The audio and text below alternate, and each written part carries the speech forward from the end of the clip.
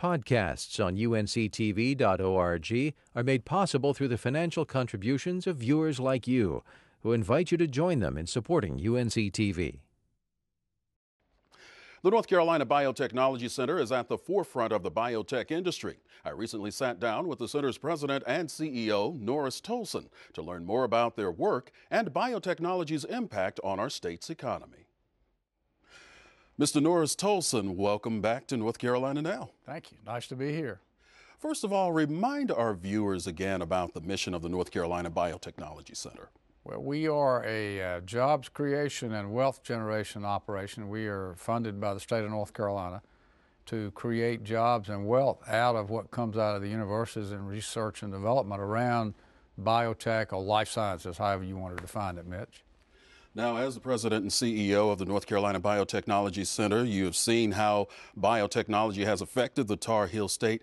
What has been the economic impact of biotechnology in the state? We are very proud to say we just ran some new data on what we do. And as a business guy, I was very interested when I went to the center to see, are we getting a decent return on investment for the money? Because we're funded by taxpayer dollars. What our study shows is that in the 27 years we've been in existence, we have grown from no jobs in North Carolina in biotech to about 57,000 direct jobs. And when the Department of Commerce adds their multiplier to that, the numbers would suggest that we've got somewhere around 225,000 North Carolinians that earn their living from biotech, both direct and indirect. Now, having said that, let me come back and talk about those 57,000 direct jobs. Those direct jobs are manufacturing jobs, they're in plants, they're research and development jobs, but the average starting salary in the biotech world is about $75,000 a year on the plant floor. That's a pretty good job in North Carolina. Now, you talk about plants and other industries here in the state. Is there anything available through the Biotechnology Center to perhaps help them with research? What we do, we don't do research at the Biotech Center. What we try to do is to accelerate commercialization of really good research that's already coming out of the university system. And so we make loans and grants. When we make a loan, we fully expect to get the money back. When we make a grant, it's obviously what it says, a grant. Those are primarily to education, though.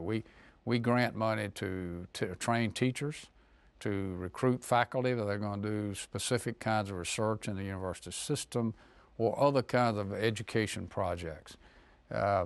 Another interesting number for you, Mitch, is we analyzed what kind of return have we gotten on that money that we've invested over the last 25 years in biotech. The Battelle data suggests, it's an independent study, Battelle data says that the biotech or the life sciences industry in North Carolina puts $65 billion a year into North Carolina's economy. Also, viewers might be interested who are in the political world in the counties and the municipalities. This industry pays about $1.9 billion in state and local taxes. So it's a pretty healthy piece of our economy.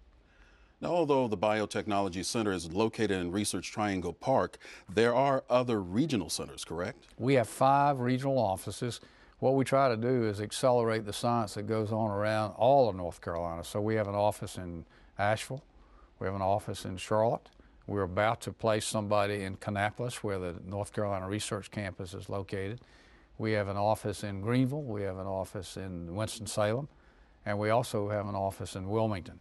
Each of those offices have a regional director with an admin or somebody that helps them. And what they do is they try to work with local science and technology through the university or wherever, small companies or startups, to try to grow biotech and outside of the Research Triangle Park area. And you've talked about the success of the North Carolina Biotechnology Center, but specifically when you look at the successes, which ones stand out to you? Well, we obviously have been very successful in biopharmaceuticals. All you got to do is look at GSK as a good example of that. GSK got recruited here, and GSK has helped spin out some really great other companies or other opportunity. But we're today engaged in nanobiotech. We're engaged in new drug discovery biotech, natural products biotech. We're about to embark in marine biotech. And we've got a new thrust in agricultural biotech, which we believe, if we do it correctly, and the study that we did would suggest, if we do ag biotech correctly, we'll add about $30 billion a year to agricultural income in North Carolina within 10 years.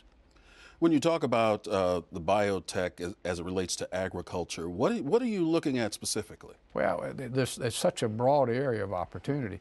Animal agriculture, broad acreage crops, corn, cotton, soybeans, and peanuts, those kind of crops, specialty crops, fruit and vegetables. Everybody today is concerned about healthy living and nutrition. We see a great opportunity with the ag biotech work that we're doing in nutrition research that will create not just new crops that we can grow in North Carolina, but more nutritious crops. We've got great research going on at NC State and A&T and at Duke and at Carolina, all doing things around what can we do to enhance nutrition and the nutritional value of foods that we already have in this state. But it's wide open. We're, for example, part of our ag biotech initiative will be aquaculture. We're looking at what do we do with the sea other than just harvest fish. And we know that there's some great opportunities there for us. So if perhaps a business or even a university or other institution of higher learning wanted to know more about the North Carolina Biotechnology Center, what do they need to do? Just contact us on our webpage. Come through it's ncbiotech.org. Just contact us and we'll be back in touch, or they can call me direct. I'll be glad to talk to them. Mr. Norris Tolson, President and CEO of the North Carolina Biotechnology Center. One other thing I wanted to add before we go, there's also some building going on at the center, correct? We were out of space. We had people sitting in closets and conference rooms, and so we have added 22,000 square feet to our building. We occupied that building in October. It's running very well. Our folks are very happy. But we also have a very, very aggressive conference center there. We have about 30,000 visitors a year to our building, so we've added some additional conference space with the new building. Mr. Norris Tolson, President and CEO of the North Carolina Biotechnology Center, thank you for stopping by and talking with us, and continued success, sir. Thank you, Mitch. Podcasts on UNC-TV.org are made possible through the financial contributions of viewers like you, who invite you to join them in supporting UNC-TV.